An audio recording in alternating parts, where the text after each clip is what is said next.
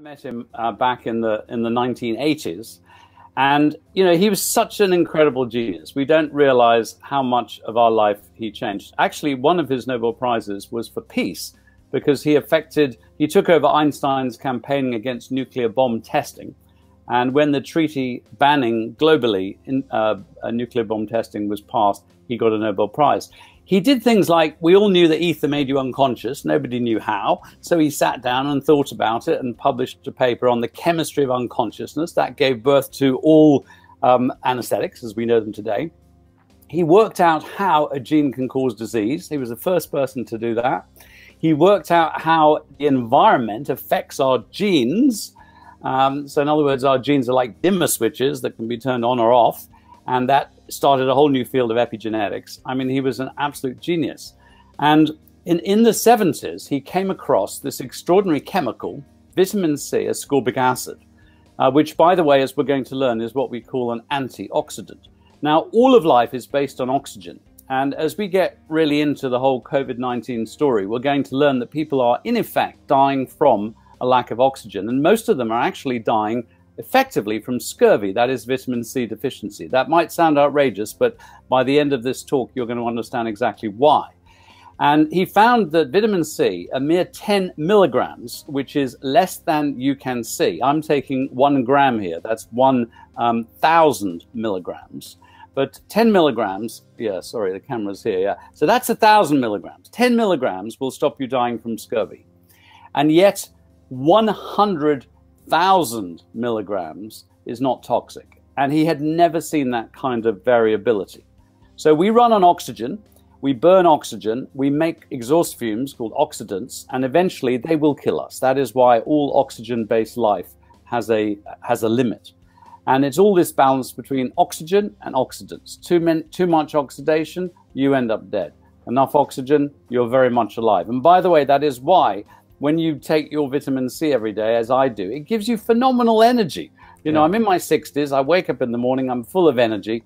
It's if anyone out there is tired, just try taking 2 or 3 grams of vitamin C a day and see what it does for you. So Linus Pauling spent the last 39 years of his life studying nothing but the chemistry of vitamin C. He noticed that all animals make vitamin C. All animals except for primates, and that includes monkeys, gorillas, chimpanzees, and us. The guinea pig and another jungle-dwelling rodent called the capybara.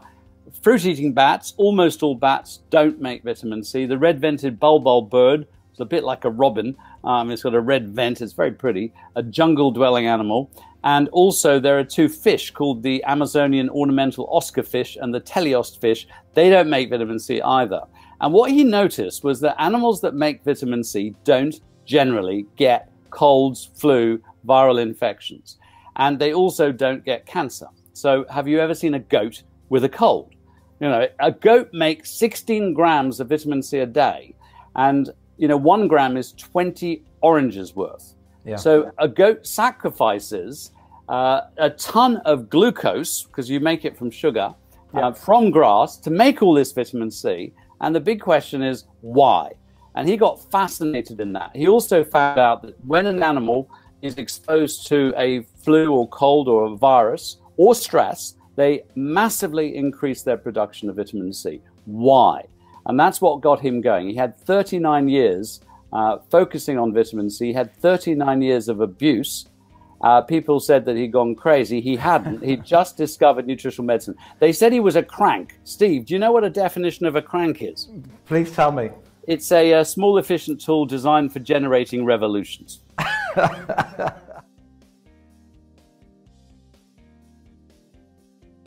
I'm showing you now, by the way, a slide that is totally accepted, normal stuff.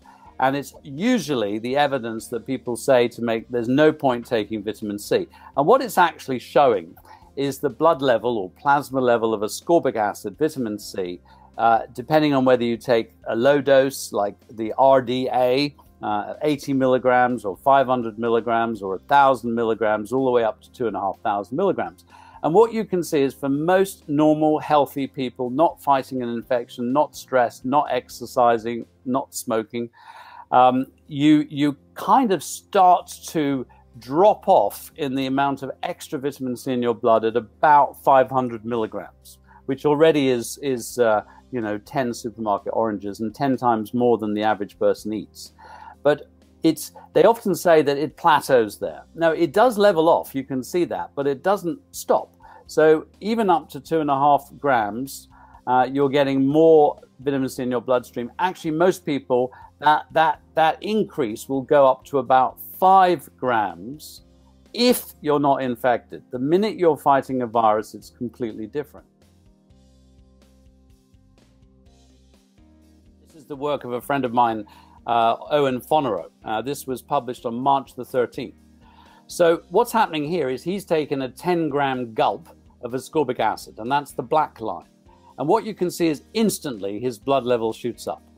So we've got in our stomach, we've got a fast transporter which gets vitamin C into your bloodstream very fast. Now, I'm going to tell people that the very, very, very first sign of a cold or flu, take a 2 or 5 grams straight away, and it will fast track, up will go your blood level. Now, what you see if you follow the black line is it dips down and then it goes up, and then it dips down and then it goes up a little bit, and eventually it peters out. And this is, well, not completely, but this is over an hour. The dotted line, by the way, is something called sodium ascorbate, which is an alkaline version of vitamin C, and we can talk about that. But I quite like immediately to show the next slide, because this is something really, really unique. In this slide, it's the same thing, a 10-gram gulp of ascorbic acid. That's the black line. This time it's being compared to intravenous sodium ascorbate, which is the dotted line. And just looking at the dotted line, you can see that the intravenous 10 grams of sodium ascorbate does raise blood level. It gradually climbs up. Again, this is over an hour, so it works. But the extraordinary thing, and this has not been shown anywhere, people don't understand this, is look at what happens to vitamin C, ascorbic acid. It shoots up in literally a minute. It then drops down, it then goes up, it then drops down, it then goes up, it then drops down, it then goes up, and so on. What this is the vitamin C being spent. It's then reloaded inside immune cells. It's turned from the spent dehydroascorbic acid back to ascorbic acid, put back to work, does its antioxidant function again, gets spent, put back to work, gets spent, put back to work, and so on. We have this incredible immune system, and it's our defense is our skin. It's our digestive tract. So, for example, if you make your lung cells strong, vitamin A helps. That really does it. But most importantly, in the bone marrow, we make immune cells, and they're trained up, if you like, into Navy, Army, Air Force, in the thymus, which is in the base of the throat. And they become things like T cells, which attack viruses, macrophages, which gobble up viruses, and so on. So when we look at COVID-19, we'll talk about that. Now, what you're seeing here is a macrophage, which is gobbling up, in this case, bacteria. And you are making 2,000 immune cells every single second. And your ability to make them is completely dependent on your nutrition.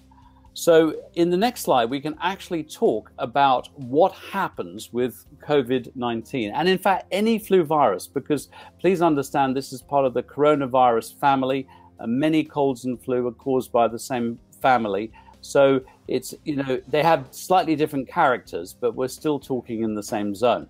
Now, a virus has these spiky bits, spike proteins they're called, and there's 2 of them. There's one called hemagglutinin, and it allows a virus to penetrate inside one of your cells. Viruses can't live, forever, virus particles. They've got to get inside one of your cells, take over the DNA control center, reprogram the cell to make more virus particles, and then those virus particles have to break out. And that's done by something called neuraminidase. So drugs like Tamiflu, for example, are neuraminidase inhibitors. Now, vitamin C is a neuraminidase inhibitor. Elderberry, black elderberry, is a hemagglutinin inhibitor. And then what happens is your immune cells, these are your white blood cells, like T cells and macrophages, move in for the kill. They spot the virus, and they effectively, both the virus and the T cells, can use and make oxidants. You know, those dangerous sort of, I mean, you can think of them almost like bullets. So there starts to be a lot of oxidation, and the virus uses that to protect itself. Our immune system uses these. It actually creates something called hydrogen peroxide, which, like bleach, it kind of can help to kill the virus. So what happens is we know that vitamin C and vitamin D and zinc will actually boost the number and the function of T cells and macrophages. Selenium and zinc also help you to reload more quickly all these sort of important chemicals. And also, once a cell gets infected, it starts to produce something called interferon. So it was a big breakthrough many years ago when we discovered interferon. You can actually get interferon injections. It's a treatment for boosting immunity. It's made in cells that have become infected by a virus to interfere with the ability of the virus to replicate and go on and infect more cells. That is boosted by vitamin C. So at every single stage of the process, you can see vitamin C is terribly important, but also zinc, also vitamin D, also selenium, also black elderberry. There are others, but the point is that your immunity really does depend so fundamentally on nutrition. But there is something unique about COVID-19. Do you want to know about that, Steve? We do. And just on that, so vitamin C, vitamin D, zinc, one of the best things we can be doing at the moment then is getting out, well, obviously eating food rich in vitamin C, supplementing, getting outside in the sunshine, getting some vitamin D because the sun's just started to come out. So not only does that help with the neurotransmitters and serotonin to make us feel good, it will actually help the body produce vitamin D. So even being out in the sun is going to help bolster the defense. Is that correct? It's totally true. And also exercise as an immune booster, and having good, strong respiratory system is terribly important. Do you know, you might have, I don't know if you ever thought about this, but bats don't make vitamin C, right? And the bats seem to have transferred COVID-19 to us. So one of the questions is, if bats don't make vitamin C and they've become infected with COVID-19, why aren't they all, dying of respiratory disease? And that would be a very logical question. Yeah. And this has actually been researched, and the answer is interval training. Right. Now, some of you fitness fanatics know that you can get extremely fit if you do short, very high intensity exercise, and then you have a lull, and then you do it again. Now, it turns out that the bat is the only flying mammal. And when it flies, its heart rate goes up to 1,000 beats a minute. Wow. And its temperature goes right up, I mean, almost to 80 degrees. And it turns out that this flying mammal has got such an advanced respiratory resilience. Its cardiovascular resilience is absolutely massive. So any respiratory downside of COVID-19 is, it just pats off. We've got red blood cells, which contain hemoglobin. And hemoglobin is why we are alive, because it's how we carry oxygen around the body. And we need oxygen to make energy and live. And the way the oxygen is contained, because it's like, a very high octane fuel, is with a special protein called heme, and which is dependent upon iron. And that is why if you're iron deficient, you feel really, really tired. So you've got to have iron, which combines with heme into hemoglobin. That is the whole basis of our life. Now, what happens, if you look at the next slide, is that the virus moves in, attacks the hemoglobin, and invades it, a bit like a Trojan horse. It knocks out the heme and the iron, and it now is sort of cloaked. It's sort of looking like hemoglobin, and it can travel around and now infect more cells. So it uses hemoglobin as its Trojan horse. Now that heme and iron, which is now what we call cell-free heme, floating around the bloodstream. Now iron really oxidizes very quickly when it's not contained, and that's what rust is. So you now get this massive oxidation reaction, chain reaction that is occurring. And what happens is this is such a shock to the body that the liver is instantly told to produce these containers to grab all this dangerous iron, and that's called ferritin. So blood levels in COVID-19 people in ICU, ferritin levels shoot up. It's the body trying to capture this very, very dangerous iron. The immune cells, meanwhile, are recycling vitamin C. So in other words, vitamin C can move in and deal with this oxidant. It then gets spent, it changes its form, and the immune cells can turn it from its spent form, which is called dehydroascorbic acid, back into ascorbic acid to work again. But as this keeps going on, what happens is we run out of vitamin C. And these cells are also making something called nitric oxide.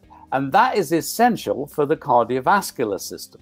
So as nitric oxide starts to drop, you get vasoconstriction. So there's constriction of blood vessels in the lungs.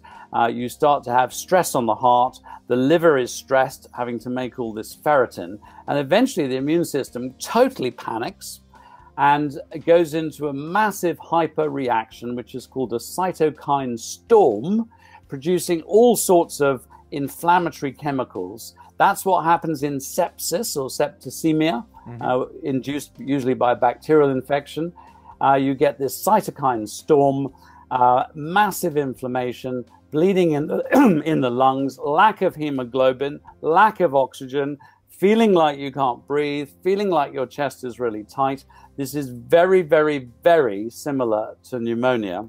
And I'm afraid to say, this is exactly what people are dying from. They're dying effectively from pneumonia, a lack of oxygen, heart failure, or liver failure. That's really what's happening. And at the absolute core of it is running out of vitamin C, because once that vitamin C is spent, immune cells die off. And that's the end of the game. So you can see that it's actually right. I mean, what I'm trying to say here is taking vitamin C is not an adjunct, like a nice thing to do to help the process. People are given cortisone, which is a very powerful anti-inflammatory. Excellent. They're given oxygen to supply more oxygen. Excellent. If they need it, a ventilator, life-saving. But none of these are actually treating the fundamental underlying cause, which is this massive destruction of hemoglobin and oxygen and oxidation. Vitamin C is actually right in the middle of all this. Vitamin C is the primary antioxidant, but it's not the only one. So if you think of the oxidant like a fire, vitamin E is like a fireproof glove, as is vitamin C. And what happens is the antioxidant gets oxidized, and it then has to be reloaded and put back to work. And coenzyme Q does that. Something called alpha lipoic acid does that. Anthocyanidine, cyan means blue. This is all the blue berries. So when I decided when I hit 50, I also supplement a antioxidant formula that contains all of these. Now, of course, we want to eat as many of these as possible. In the next slide, what you want to be doing is eating all these really multicolored foods. So, you know, turmeric and mustard and ginger and carrots and butternut squash and blueberries and, asparagus and avocado and beetroot and black currants, and, you know, really pack in all those very important foods.